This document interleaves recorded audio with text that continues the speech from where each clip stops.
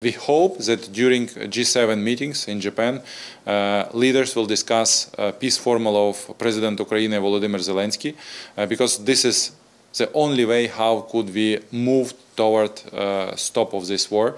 Russia should stop